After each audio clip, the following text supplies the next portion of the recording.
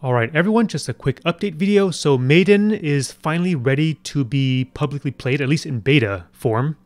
And we're going to be starting the beta testing gameplay this Wednesday.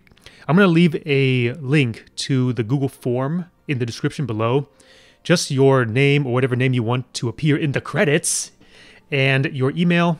I don't know right now exactly what are the specific system requirements. I imagine that you should have at least 16 gigabytes of memory, and having a sufficiently powerful graphics card is important. If possible, play this on a drive with an SSD. After playing it, I'll also send you a survey, very quick survey of your gameplay experience, and if you participate in this, you will get your name right here in this special thanks section as one of the beta testers. Hopefully this beta testing will iron out the last couple of little bugs. I've played through the game multiple times, got the multiple endings, got all the items, but the way that I play it, because I have a lot of knowledge of the game, would probably be different from the way that you play it.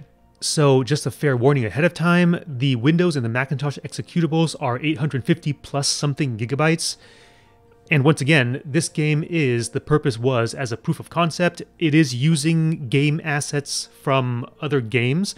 So obviously this cannot be sold. This is not to be distributed, but you are absolutely free, and I encourage you to stream this beta testing version of the game.